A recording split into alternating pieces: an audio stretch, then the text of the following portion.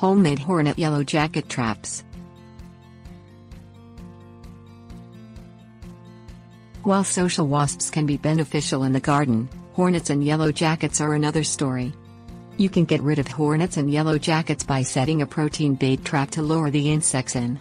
Without spending any extra money, you can make homemade hornet and yellow jacket traps using basic household goods you already have around. After you have trapped your problem insects, you can discard their dead bodies outside or into the trash.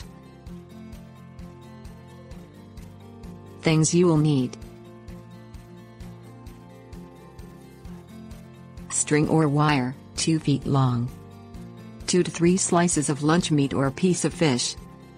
Bucket with handle. Water. Dish liquid. Mesh strainer. Spread out your string or wire and place a piece of lunch meat or fish onto the center of the string or wire. Tie the string or twist the wire around a piece of meat. Attach one end of your string or wire to the bucket handle where it connects with the bucket on one side.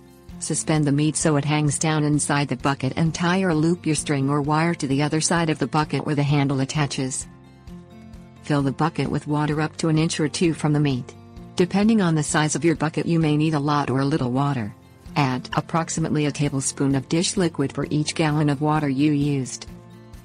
Set the bucket out in a shady location where your hornets and yellow jackets are known to be and leave it for 2 to 3 days.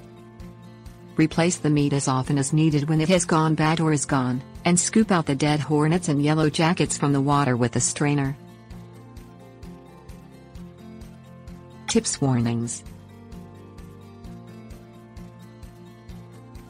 Add a large mesh screen over the top of the bucket and set a rock on it if you think pets or other wildlife might try to get to the protein bait.